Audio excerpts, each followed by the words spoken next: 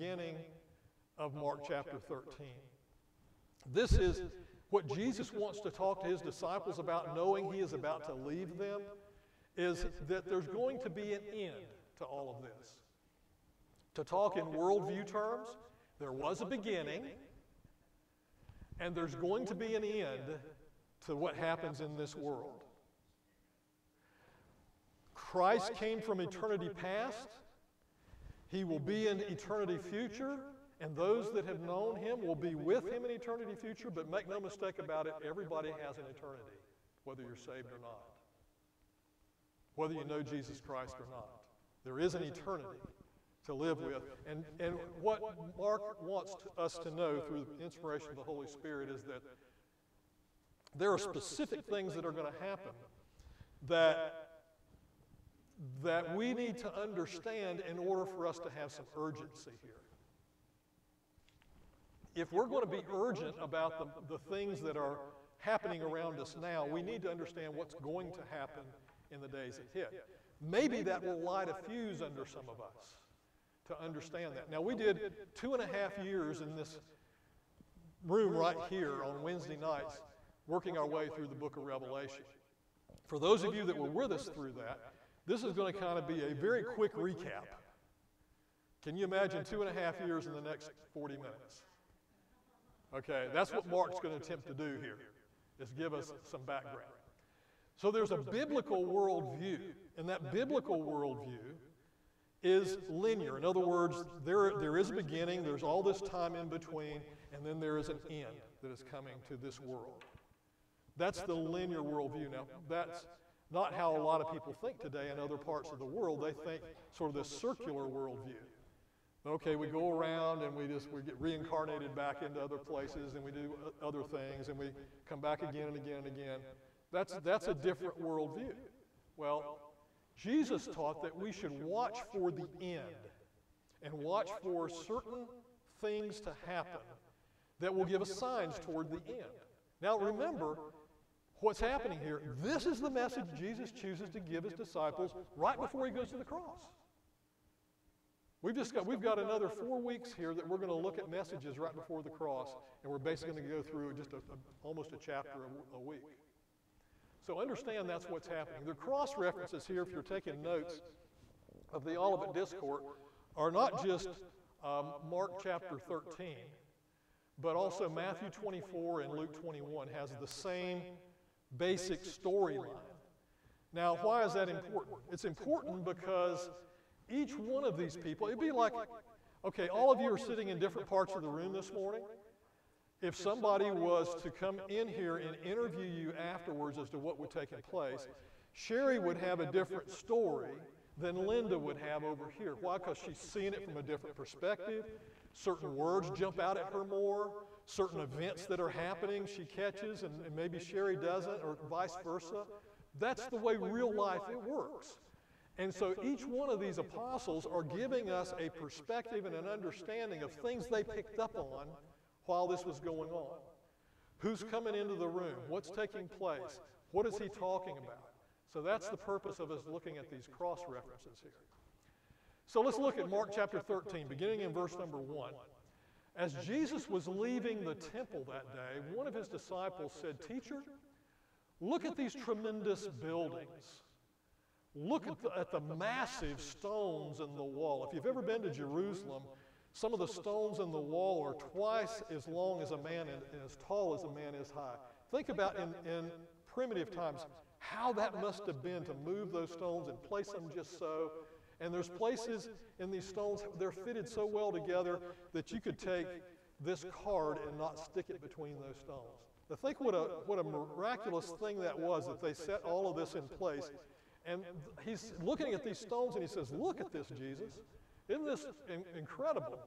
And it was an incredible sight. Jesus replied, "These magnificent buildings will be so completely demolished that not one stone will be left on top of another." That's what's going to happen here. Can you imagine the shock that comes over the disciples with this prophecy coming from Jesus? Later, Jesus sat on the slope, this is at Mount of Olives, across the valley from the temple. Peter, James, and John and Andrew came to him, privately. So they're still thinking about this conversation. They're still thinking about not one stone left on another. What would it take for that to happen? I mean, even if we had a massive earthquake, surely of these huge stones all piled up, if you've seen pictures on television of the Wailing Wall, you know, all of those stones, for not one to be left on top of another, they're still trying to comprehend what was Jesus trying to say to us. So when will this take place, Jesus? And will there be any sign ahead of time to show us when this is about to be fulfilled? Now, think about this just a minute. From a purely human perspective, let's step outside of the churchgoer for the moment. From the purely human perspective, they're probably thinking, well, I want to have some warning of this before this kind of event takes place. Maybe I'll get right with God before then. You know? I had this fella in Arkansas. It's actually my secretary's husband. And every time I talked to him, he'd say, one day, when I get close to the end of my life, one day I'm going to get right with the Lord. One day I'm going to get things put together. One of these days, but somehow I'm going to know when I'm getting close. And then I remember one day I came into the office and she said, he's gone. He died last night. Jesus is telling them ahead of time because he wanted them to start right now. And he wants all of us to have the same kind of urgency as well. So they're saying, when will these things be fulfilled? Here's the quote from Matthew 24 around this same event.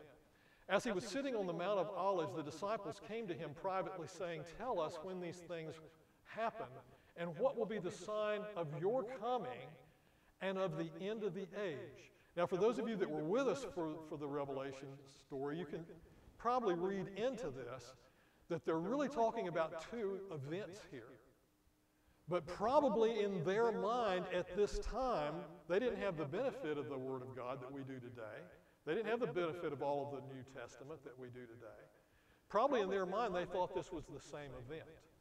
They probably thought this reference here of these things, meaning the destruction of the temple in Jerusalem, the destruction of the wall, not one stone laying on top of another, that actually happens in 70 AD. So just probably 40 years from the time of this event, less than 40 years from the time of this event, till these things, the destruction of the temple is going to happen.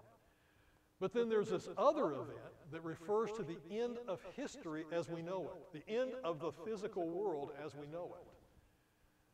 They probably have this conflated in their minds, but this is two distinctly different events in history that are going to happen. One's already happened, the destruction of the temple. Now, somebody asked me the other day on the internet, so what gives you so much confidence that these things are going to happen in the end times? Why do you really think that's going to happen? I mean, it's just words on a page in a book, right? I said, well, you know, if you look at all those words on the page in the book, and you see all the things that were prophesied about the things that would take place at specific points in time, and that they've all taken place at that point in time, I'm pretty confident that this rest of this is going to happen as well. That gives us a sense of confidence. It's like a little child growing up. If his parents always tell him to do something and never have discipline to make them do it, and they just go on about their business, well, they learn pretty quickly they don't ever need to listen to their parents. Well, this is Daddy talking to us, and he's wanting us to know there's something going to happen here, and there is an end of history. So the first thing has happened, and we've seen that in history, and this is going to happen. This is yet to come. The sign of the coming at the end of the age, or the end of time, as we know it. So here's that timeline that we looked at, not exactly the same timeline that we looked at because it was a little more detailed than this one when we were doing the Revelation study. But let's look at this. So here's Jesus teaching right here. Let's say this is the time right before the crucifixion at the Olivet Discourse. So he's teaching in this time frame. So Jerusalem is destroyed here, 70 AD. Then there's other events that are going to take place where Jerusalem is restored to the Jews. That's a prophecy that's going to take place in history as well. Well, has that taken place? Yeah, the Jews are back in Jerusalem. No other time. The Bible prophesies this is going to happen. And with no other people at no other time in history have people been run out of a country completely desolate of any Jews. And so there's really two dispersions of the Jews that takes place in history. They're completely gone from Jerusalem. And now they're completely back in Jerusalem, just as was prophesied. So there's going to be a restoration. It's already happened, 1943, and then the Six-Day War in 65. Luke gives us a different view of this as well. He says, they, the people in Jerusalem, will be brutally killed by the sword or sent away as captives to all the nations of the world. So this hadn't happened yet. The people were in Jerusalem at this point were primarily Jews. And Jerusalem will be conquered and trampled down by the Gentiles. Boy, that didn't sound like very good news to the people he was talking with. Until the age of the Gentiles has come to an end. So where does that fall on our timeline here? So this restoration of the Jews right here, and then all this time in between these is what is called the time of the Gentiles. So we have been in this time up to the time that this was restored, and now we're living in this in-between time. We're going to look at something out here in just a minute, but we're living in this in-between time of the time after the restoration. There's going to come a time that we don't know the exact time or the season that is called the Great Tribulation. There's going to be 7 years of horrible tribulation. And what the apostles are wanting to know, what the disciples are wanting to know, is what are going to be the signs of this? Well, how are we going to know this is about to happen? Well, I have an opportunity to tell others. Well, yeah, your opportunity is right now. Your opportunity is now to tell others about the coming of this Christ. He's going to come again. The Great Tribulation is going to take place. Now, there's some good news in here because this tribulation is not going to be very good news. I mean, we think this past year's been tough on a lot of us. We hadn't seen nothing yet. There's a time coming that is horrid. Now, I know you came to church this morning for some good news. The good news is coming. Believe me. But, you know, I had somebody tell me, I think this was a professor, yeah, it was Tom Howell, professor at Southern Evangelical Seminary one time. He says, you can't appreciate the good news till you know the bad news. Well, there's a lot of bad news in this Great Tribulation period. 7 years of absolute horror on earth that's going to be taking place. Mark 13:19 says, for those days will be a time of tribulation such as has not occurred since the beginning of the creation, which God created until now, and never will. Unless the Lord had shortened those days, that 7 years, unless he had shortened and kept it in a tight time frame, no life would have been saved. But for the sake of the elect, for the sake of those who would accept Christ during that tribulation, there will be some in that tribulation who will be saved. Some that will come to know the Lord. Some are going to wake up and go, my brother was right. My neighbor was right about this. And some of them will come to know the Lord during that time.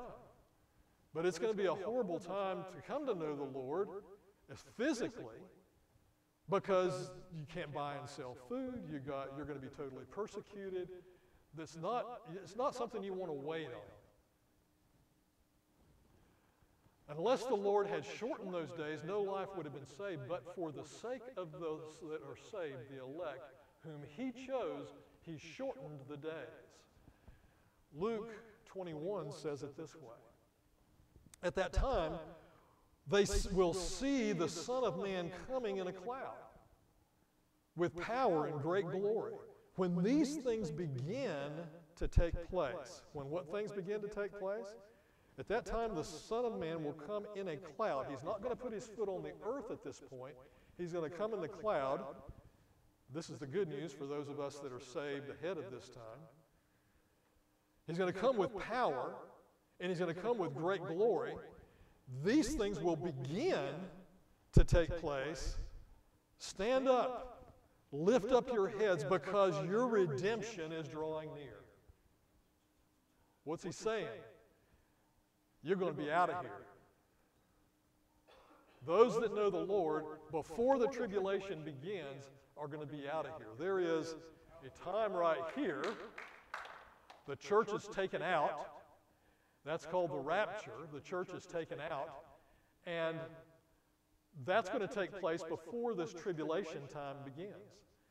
After the tribulation, there's the second coming of Christ, where he will put his foot on the earth, and he will rule and reign for 1,000 years on earth. All of that is in this Olivet Discourse. This is what we studied in some detail for 2.5 years. Every detail that happened in between. You're getting the headlines and not the bylines. All right? So Mark 13, verse 28 says this. Now learn a lesson from the fig tree. He's going to give you an example. He's going to give you an illustration.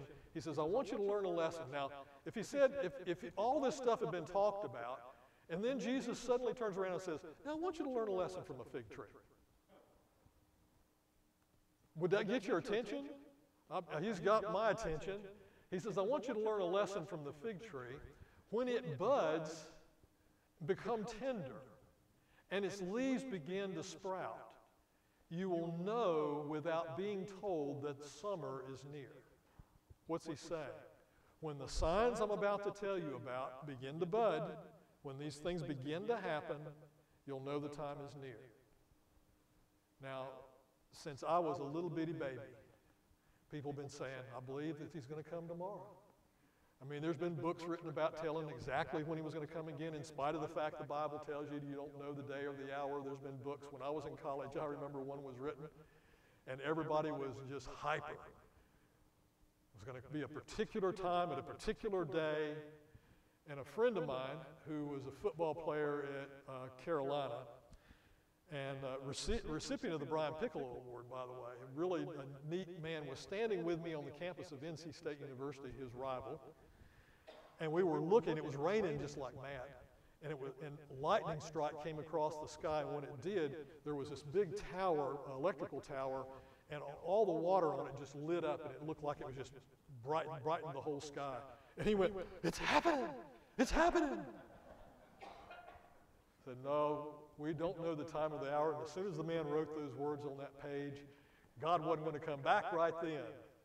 I promise you, we don't know the time or the hour. But he says, these are the signs. I'm going to tell you what those buds look like. I'm going to tell you what those leaves look like.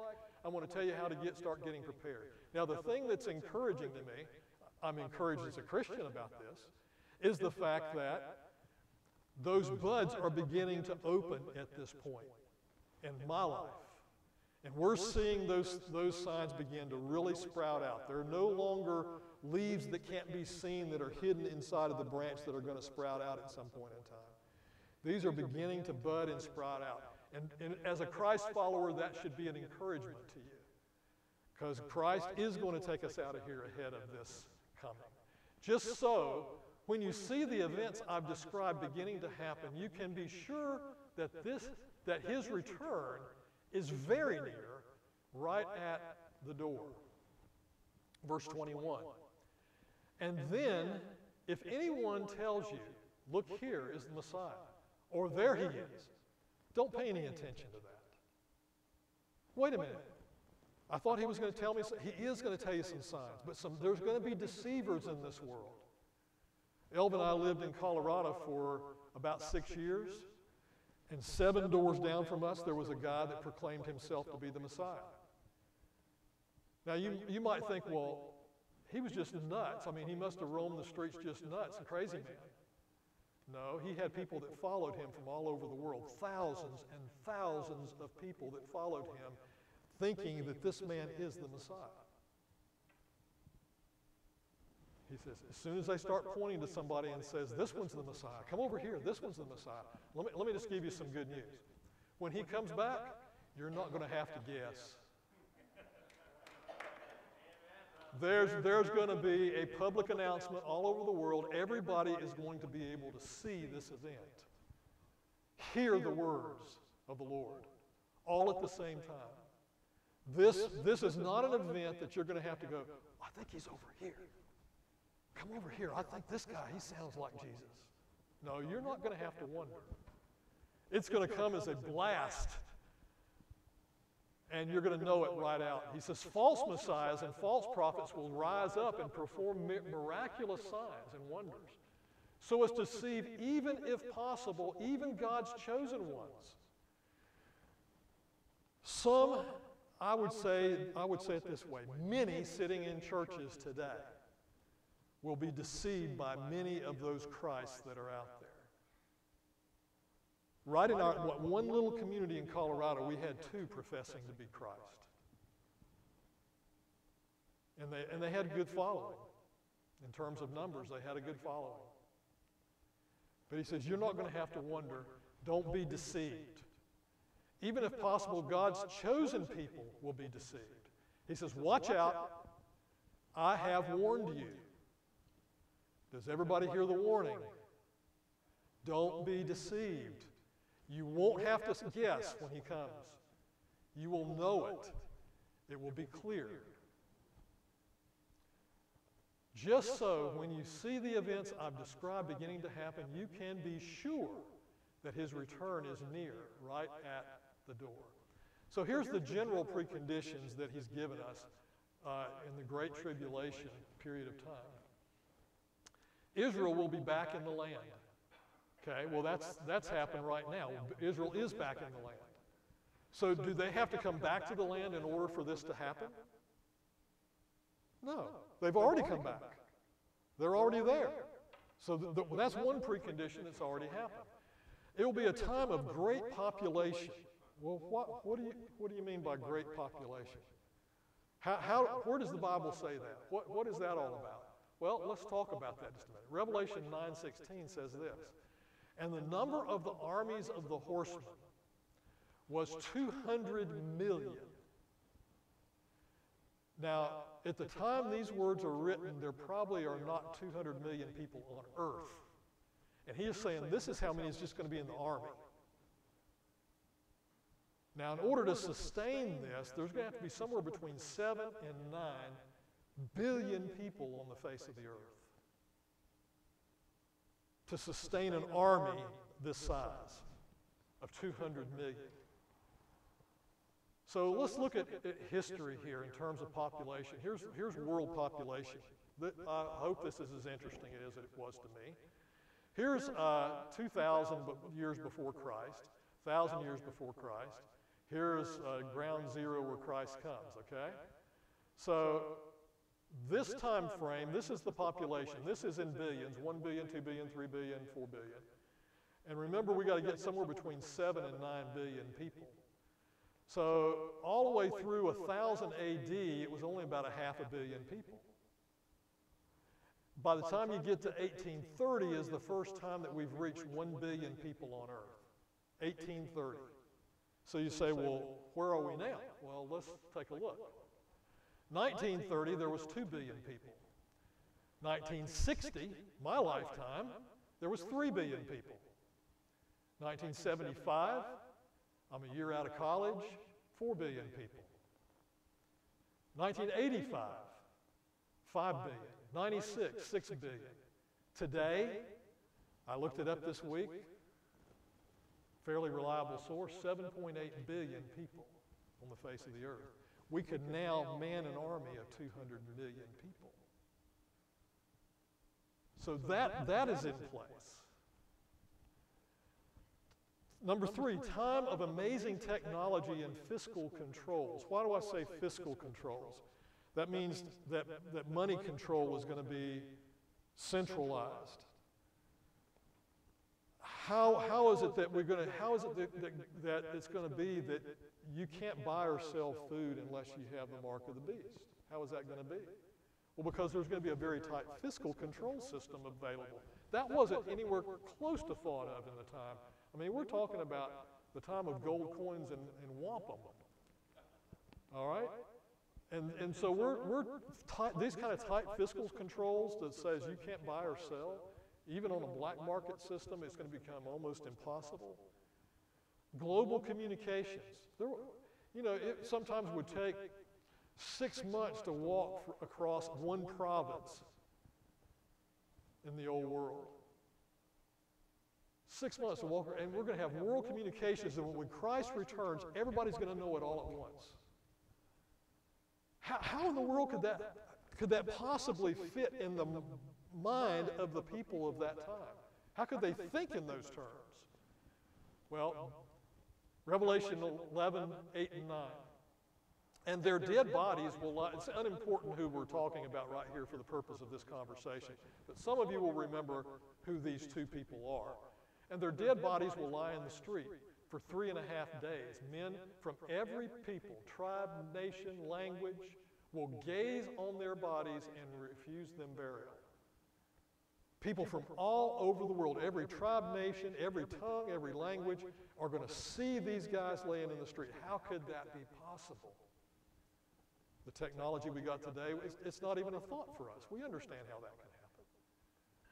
There's going to be devastating weapons. The time that this is written, there's basically swords and spears is about the most deadly weapon you've got, but there's going to be devastating weapons. Let's look at some of the things that's talked about here. This tribulation period, he says, will be days of great horror.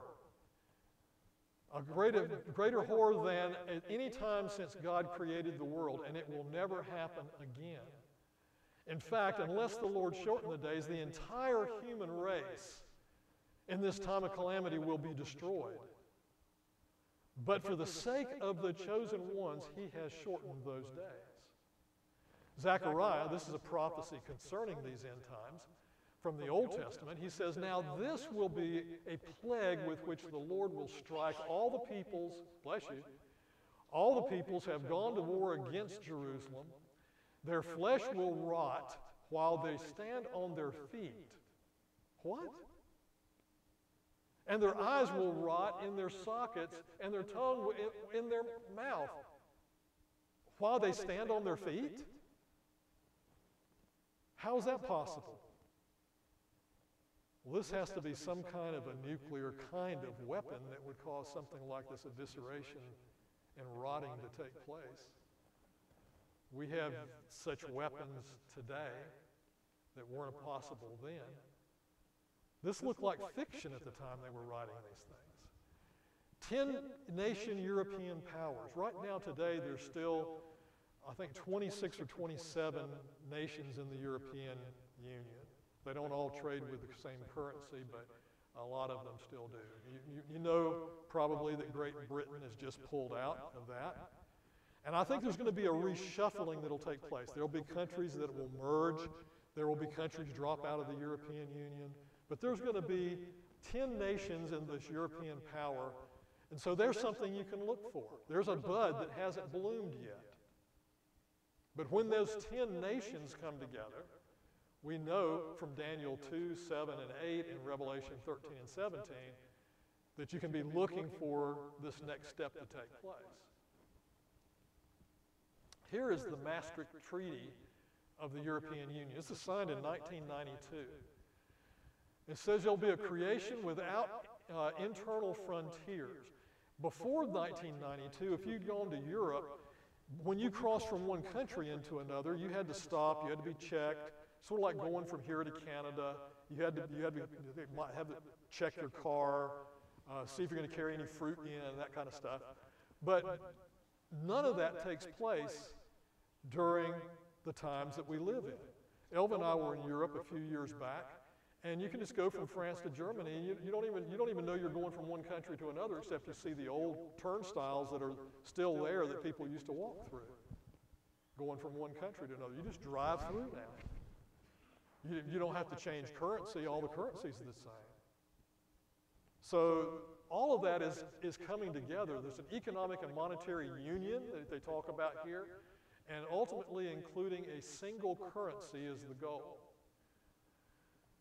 To assert this identity on an international scene, in particular through an implementation of a common foreign and security policy. They want to have a common one world, eventually, security policy, but it's going to start with these European nations. A common defense among the European nations. So all of these are blooms or buds on this fig tree that Jesus is saying, watch for these things. It's going to be a time of great apostasy and moral anarchy. Now, to understand this, you have to understand what these words actually mean. Apostasy means that you have fallen away from God. And this apostasy is taking place in the church. When you go to a church and it's more about entertainment than it is God's Word, you know that you're in trouble. When you go to church and it's more about how you feel than what God said, you know that probably you need to be looking for another place. When you go to church and the only thing that's important is what they've got to serve to you, then probably you don't belong in that church anyway.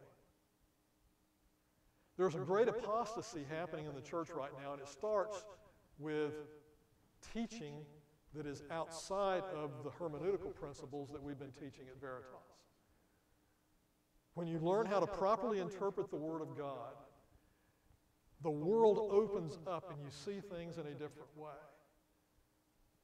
When you're not doing that, and when you're not hearing that, when you're not being taught that, the deceiver has an open door into your heart and mind. But when you know these things, and you know these things are true, then you're not going to be deceived by this guy that claims to be the Messiah, sitting in the back door of Cortez, Colorado. Do you understand what I'm saying? It's important to understand what God's Word actually says. Matthew 24 says it this way. At that time, many will turn away from the faith and will betray and hate each other. There's going to be an apostasy in the church. And many false prophets will appear. Not a few, but many false prophets will appear and deceive many people. They're going to look good, as somebody used to say to me, look good and smell good and you're broke. They're spiritually broke. They look like Christians, they walk like Christians, they know all the lingo, but they're morally broke. God doesn't want us to be morally broke. He doesn't want us to be spiritually dead. And because lawlessness is increased, most people's love will grow cold. Now, this word lawlessness, animos, means without law or moral anarchy. This is one of the reasons I wanted to have that conversation.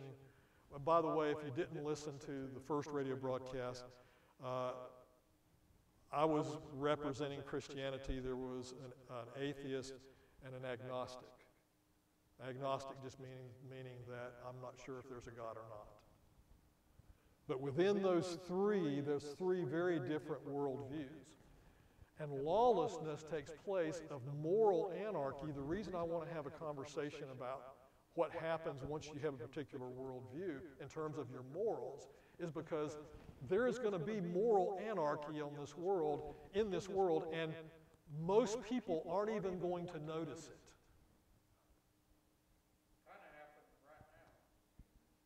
So we end up with much of the church that's going to be deceived.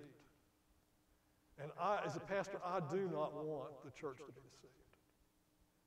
I pray that our church not be deceived, and that we have the gumption to tell others about Christ so that they're not deceived. Most people's love will grow cold, he says. Let no one in any way deceive you, for it, the tribulation, will not come unless apostasy comes first. So when you see the apostasy begin to happen, as Pastor Tom said, kind of beginning to already happen, you don't believe it, I can take you to some churches fairly close by. Right over in Redding, right, Chris? Where some things are happening that are very strange. The apostasy is happening, and people are loving it. People are loving it. It excites the senses.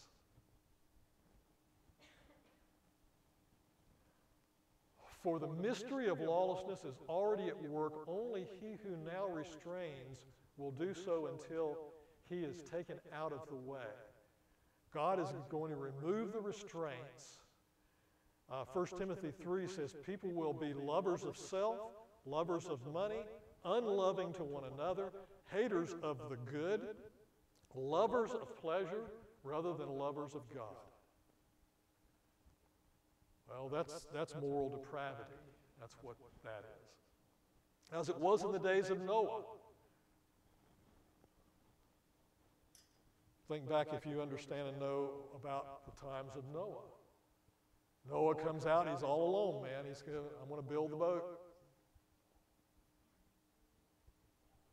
He starts building and people start laughing. And he tries to tell the message. And the thing we need to understand as Christians today is that even though you're speaking the Word of God, it doesn't mean people will listen. But there will be some who will listen to what is going on. And that's why we must be about our Father's business. Luke 17:28 says, as it was in the days of Lot. You remember the time of Lot? He's living in Sodom. He's living in a place of great moral depravity. He says it's going to be like that. In both of these cases, God rescues his own people. There's the good news. No matter how bad and desperate things get, God doesn't leave his people on the battlefield. And we need to understand that. We need to have that understanding, that aspiration, that confidence. The Bible calls it hope. Anytime you see the word hope translated in your Bible, just put in there, because this is a better translation, at least in the way we think about hope, a confident expectation.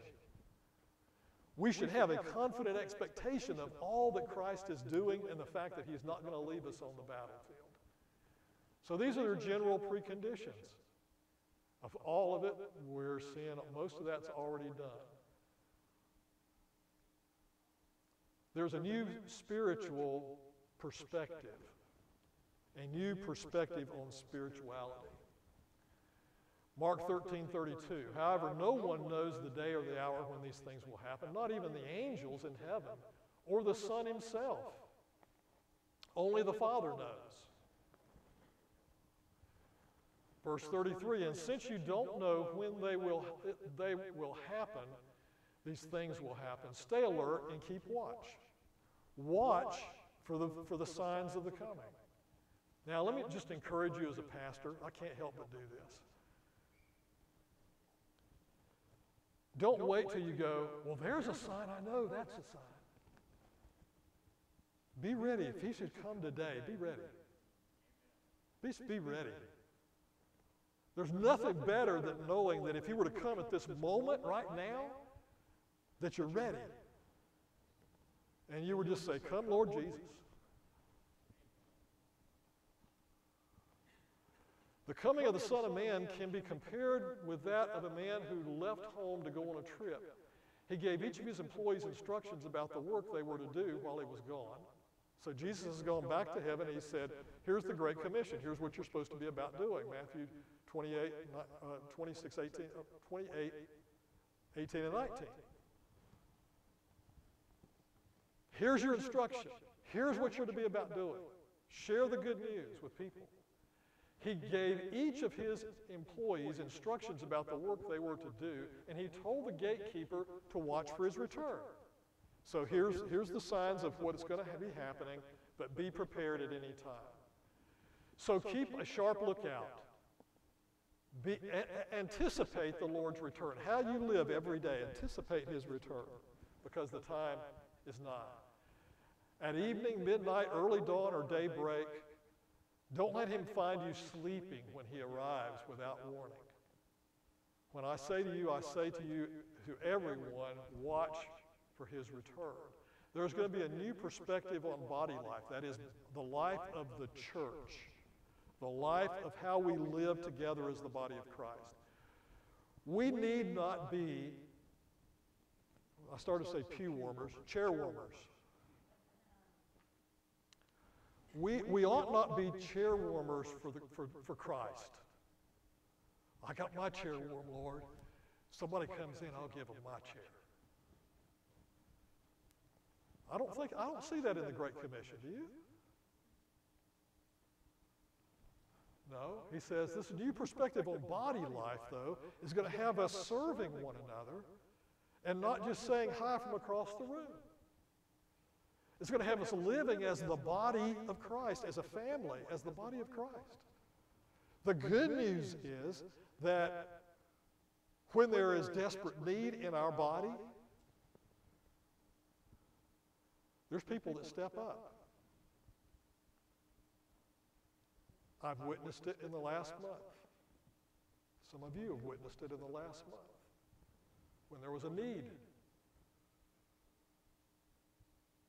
And people stepped up and made sure that need was taken care of, to take care of those in the body of Christ.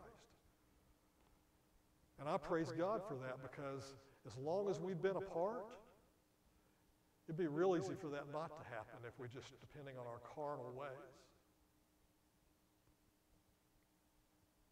But the body of Christ is going to become more centralized and genuine body, and not just the celebratory, open the doors and play loud music body. 1 Thessalonians 5:9, for God has not destined us for wrath, but for obtaining salvation through the Lord Jesus Christ, who died for us, that whether we are awake or asleep, in other words, whether we are alive or dead, we may live together with him. Therefore, encourage one another and build up one another, just as you also were doing. And there's going to be a new urgency. I pray if nothing else good happens out of this whole COVID thing, that we begin to realize there is an urgency that we must have in the body of Christ. I was talking to some of the guys down at the rescue mission down in Santa Rosa, Redwood Rescue Mission, the other day. We're starting a new Veritas class down there in the coming months as well. They're doing auditing of courses now, but we're going to go down and get those guys officially signed up starting next week. So here is a group of people that through this whole COVID thing, they said, you know, we were close together before as a family, the body of Christ. They said, man, we're rock hard now. These muscles have got strong. There's going to be some of that that's going to happen. There's going to be some that will fall away, because it's going to be easier not to be in the body of Christ than to be in it. But there's going to be some that will realize that there's a new urgency that only the body together can do. I can only do so much. And many of you are talented and gifted with spiritual gifts in ways that I'm not. And God has placed us together, woven us together for a reason. That you step up and take that role that he has designed you for. And the body, as it says in Ephesians chapter 4, the body fit and works together just as it was designed by God to do. He fit us together for a purpose. There's going to be a new urgency. 1 Thessalonians, which also is talking about these end times, says it this way. For you yourselves know full well that the day of the Lord will come just like a thief in the night. Now, is he calling Jesus a thief? No, he says it's like. Here's one of those words, guys, from hermeneutics class. It's like, it's not. So the question then becomes, how is it like that? How's it like that? Well, then he goes on and he tells us. It's like that in the fact that he's going to come when you least expect it. The thief doesn't call you on the phone and say, David and Sandy, I'm getting ready to rob your house right now. Turn on your alarm, call the cops. No, he doesn't do that. And he says, in that way, Jesus' return is like that. It's like it in that he's not going to come and say, I'm going to come tomorrow. He's going to come and say, here I am. That's the way he comes. So be alert, be sober, be ready. But since we are of the day, let us be sober, having put on the breastplate of faith and love, and as a helmet, the anticipation, there's that word of hope, translated in most Bibles as hope, hope of rescue, or anticipation, confident expectation of rescue. He's going to come and take his church out of here. That's the reality. So why this waste? I'm going to end as I started this morning. Why this waste? Why we waste so much time? Why do we focus on things that are not nearly as important as what God says is important? Well, there's a good reason for that. We don't really believe what he said. Because if we really believe what he says, then there's going to be that new urgency. Judas didn't really believe what Jesus said, and he was very upset about the perfume being spilled.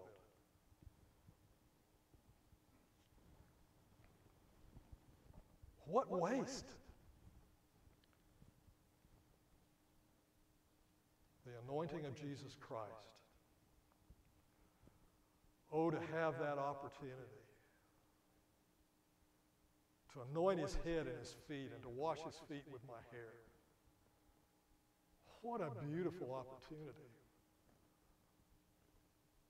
How little it was, but Judas saw it as a waste.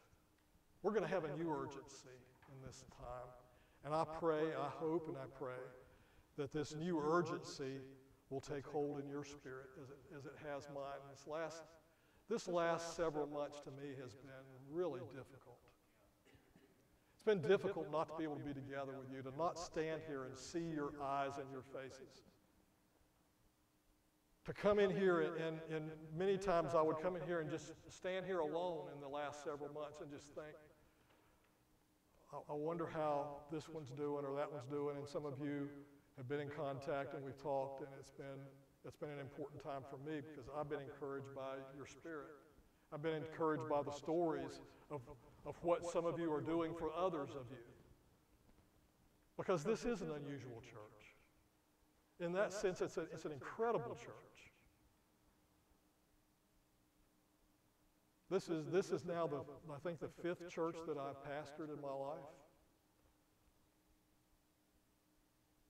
I've never seen a church that loved one another like we ought to love one another more than this church does. We can still improve on that. But I have never pastored a church that's been as good and clean and right as this has been. And I'm thankful for you for that. I'm thankful to see every one of your faces this morning. I am blessed that you're in God's house to worship today. We're going to end with this hymn, I Surrender All. And after that, we're going to have our tithes and our offerings. And at that time, I just want you to feel free. If you haven't been here with us during any of this time, I just open the box up here in the front rather than pass a plate because of the COVID stuff. If you've got a tithe or offering that you want to put in the box, that's what it's there for. Nobody should feel obligated to do that whatsoever. It's not what this is about. This is about your willful giving to the Lord. It's a time also to think about surrendering your soul to Him, your spirit to Him, asking Him to be Lord and Savior of your life. And if there's anybody that would like to do that this morning, Pastor Tom and I are here to receive you. You can make that journey, just come up here and I'll be glad to pray with you. If you just have a prayer need, a prayer request, and you just want to come have me pray with you, I'll be glad to do that. You don't have to do that. It's not an encouragement to make you do that, but I want you to know that we are here as pastors, and we long to pray with you, as I have many of you on the phone. So thank you for being here. God bless you. Let's sing this, and then we'll have our tithes and our offering.